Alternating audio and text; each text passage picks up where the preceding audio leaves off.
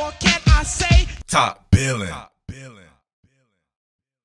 Yo, fly Eagles, fly. It's Cowgirls Week. Philadelphia doing the 1-2 thing, best record in the NFL, and you know how it goes down. Cannot wait for this weekend coming up with the Cowgirls, but we have to review this Commanders game here, at least at the beginning of the week. So make sure you check out the after game review if you haven't already done so. Make sure you're subscribed if you're not subscribed, and definitely make sure you're sharing this content on social media, message boards, and stuff like that, right? Don't let your boy down, man. Don't sit on your hands. Make sure you're sharing the content, because sharing is caring. All right, so you know I have to talk about safety play. Safety, linebacker play, that's my specialty. Those are the positions I play after being switched from running back. So I love the Philadelphia Eagles first and foremost, but I love the Philadelphia Eagles this version because Sean Desai is in town and your man is a stickler for safety play, right?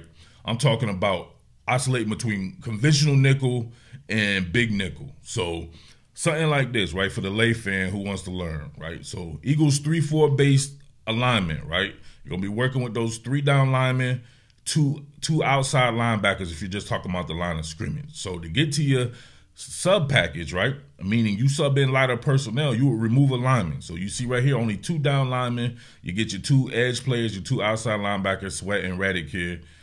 Normally they would bring in Eli Ricks for your conventional nickel against 11 personnel, 1 back, 1 tight end, which would leave 3 receivers. So you have him guarding on the inside receiver, him being Eli Ricks.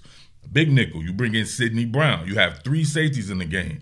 Your first line of defense from the back end moving forward, of course, Reed Blankenship and Kevin Byard. Having those guys with the split safety looks allows for you to not give up the big play. And it allows for you to play, at least slay, right, a little bit closer to the line of scrimmage. James Bradbury should always be like this. I done said it before. He's an off-man guy who needs to shuffle back to the sideline, play that type of deal. Him up close against fast receivers like Terry McLaurin is a no-go. He can't run. Right? So if he can't run and you try not to give up the big play, it's an exercise in futility there. But hunt him down Brown right here. My man, Sidney Brown, right? The bounty hunter.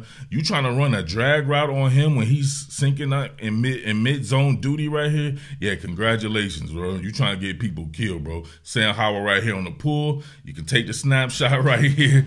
He had to go for the path of least resistance, who will be underneath right here.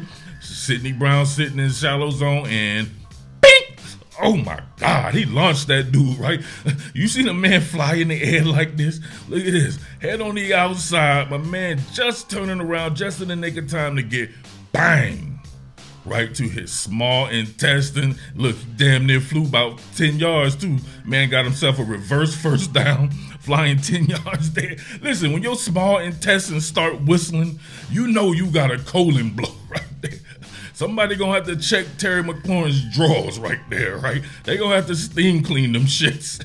They want to boil his drawers to get the shit up out of it. Hunt him down Brown, laying people out. And look at this shit from this angle right here. This is gruesome, right? This is like Sheldon Brown on Reggie Bush back in the day. Half you cats probably don't even remember that shit, but look at this. Head on the outside. Look at the moment of impact right here. If you're not expecting that, congrats to McLaurin, though, for holding on to the ball. He's a savage in his own right. But look at this, right in his colon. Bang. The Dukolax hit of the week. And then he had to stand up over. Terry McLaurin don't even know what's going on, right? He's out of it. He was put in hospice while he was in the air, right? They already signed him up for hospice while he was in the air. He came back down and they had to take him off the hospice list because he woke back up. But his eyes was rolling in the back of his head and shit like that. They having to unroll his eyes out the back of his head. He can't even focus on Sidney Brown. He trying to look at shit. Come on, man. Sidney Brown, baby. Now, that's that shit right there, boy. That's that Philadelphia Eagles football, man. Shout out to Sheldon Brown, too. I don't know if you guys noticed this right here. This is unconventional. Sean Desai in his bag again, right? Think about this. Your man right here is essentially an inside linebacker in this because this is your normal base set. 3 down linemen, get 2 edge outside linebackers. You see Reddick here, Sweat here, your 3 down linemen. And Sidney Brown is in the game opposed to having Zach Cunningham. Hopefully, right? Zach Cunningham or right here next to N'Kobe Dean. So you get a little bit more speed on the field, right? However, when you do this, right, and you have this nickel sin here, right, that puts the onus on your line, on your third level players like Kevin Byard here to have to guard someone like Curtis Samuel in the slot, which Kevin Byard is definitely capable of, right? Not too many people can corral those guys in the slot, though. You can see right here on this nickel sin, look at that. You see him creeping on the come up. Yaka. Oh, nasty. Absolutely shot the C gap right here. Yeah, absolutely shot the C gap as it widens up right there. Saw that coming front side. Your boy Brian Robinson right here trying to reverse course and catch another crease. But look at that. Gets himself a tackle for loss. That's some high-level football intelligence right there. For the most part, obviously it was a call because you can see Kevin Byard start to creep down into the now nickel position, right, on a replays there. But Sidney Brown shooting that gap. Having him in the game, using that speed like that to shoot the gap, something is very unexpected, right? Unexpected for the offense right there. So all of it's almost like a defensive tendency breaker there. A base conventional set on the line of scrimmage, but with a sub-packaged look behind it. Who's doing that, man? Come on, man. Love me some Sean Desai. Now look at the communication on the back end, right? The back end to that big nickel set right here. You can see Reed Blankenship and Byard calling it out, right? When you get that motion man right here, right? He's widening out there.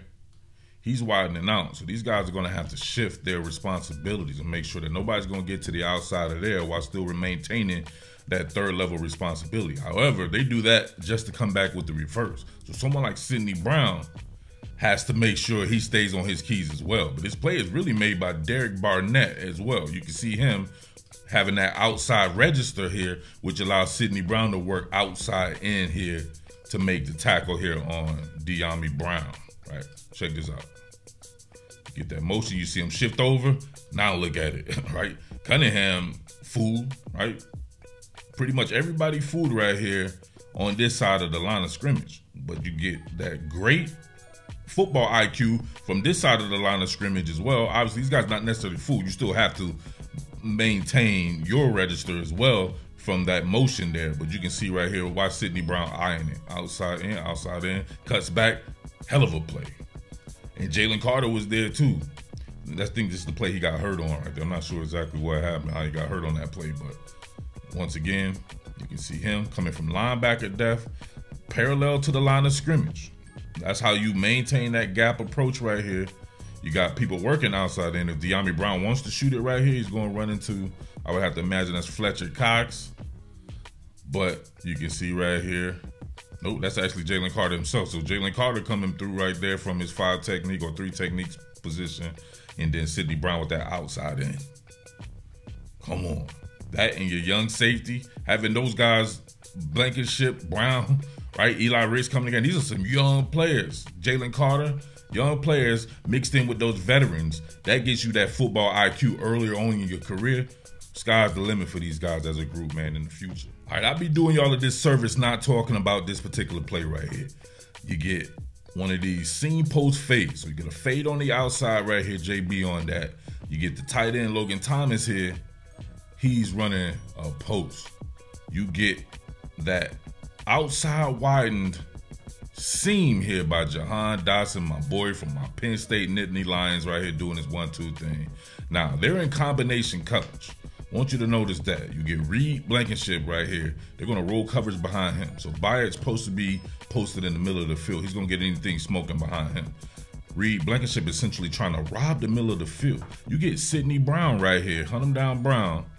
Right? He's essentially in man coverage. Right? It's zone. Obviously, he's starting off in the zone, but it converts to man when somebody comes in his area. So we see him working against Jahan Dotson right here. Now, the people are going to give you the benefit of the doubt when they like you. But look at this. What happens? What do you see right here on this? You see him in man coverage looking back on the quarterback. He transitions with this route right here, but he takes a faux transition. You know why?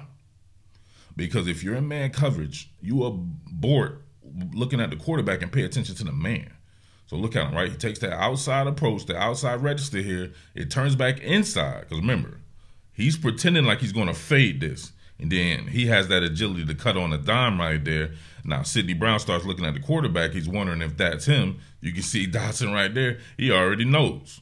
So if he were to transition, not be worried about him, and he shoots his transition this way, maybe he's in better position at the very least, but he's in poor position right here, especially when Kevin Byard starts to roll down here on Logan Thomas on that post route. So you see right here, he's beat by a mile, an absolute mile. People tried to tell me before that they think that he could be a nickel corner in this league. And I'm like, you have to be absolutely kidding me. They point to him playing a little nickel at his time in Illinois. And I'm like, that's not his skill set, bro. He's like you guys said, like a Troy Polamalu or like Talanoa Hufanga out in San Francisco. Those type of players right there. You want to let them roam the line of scrimmage and make plays, shallow zone duty. But the more he has to go backwards, especially in man coverage, I think you'll see him exposed a little bit more, right?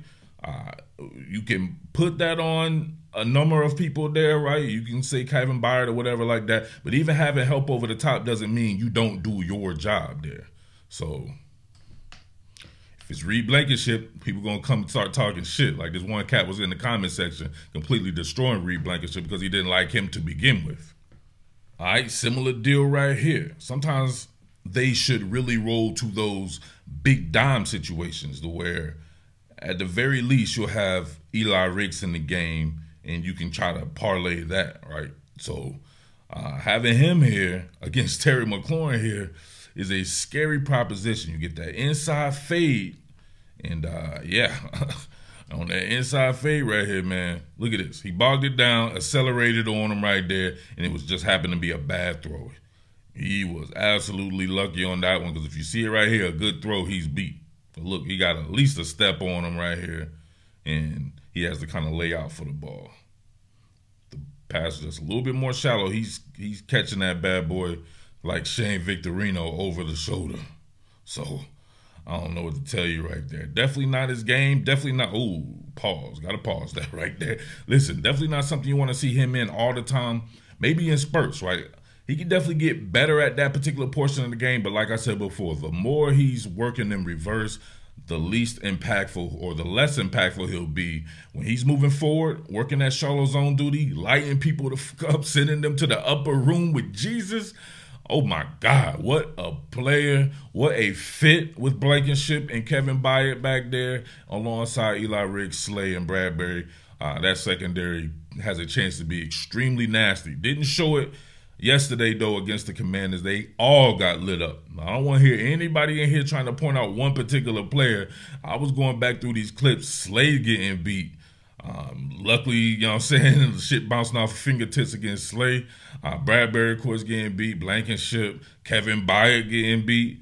And, of course, Sidney Brown right here. So they got to shore that up right there. But I told people before, that is a tough team to play against. They have so many weapons. And they're very aggressive with those weapons there. And having those guys out of the backfield that you have to keep tabs on as well makes them one of the best, in my opinion, top 5 offensive personnel teams out there. All right? Well, it's your boy Jersey Murph as always. Another one, man. Cowgirls week, but we'll get back into some more on this one right here and really dive into what was going on because the Cowgirls, right, they definitely have some weapons as well. Care front, right? They have definitely a chance to try to replicate what the Commanders did here, and they play a lot better defense than the Commanders. So it should be a good game. I can't wait for it, man, for sure. So keep it locked right here as always, man. South Jersey, stand up. Shout outs to the entire Philadelphia, South Philly, Southwest Philly on deck. Shout outs to Elkton, Maryland, and Delaware, Wilmington, Christiana, Newark, Newcastle, everybody out there, man. Bridgeton, Millville, Violent, as always, stand up. What more can I say? Top Billin.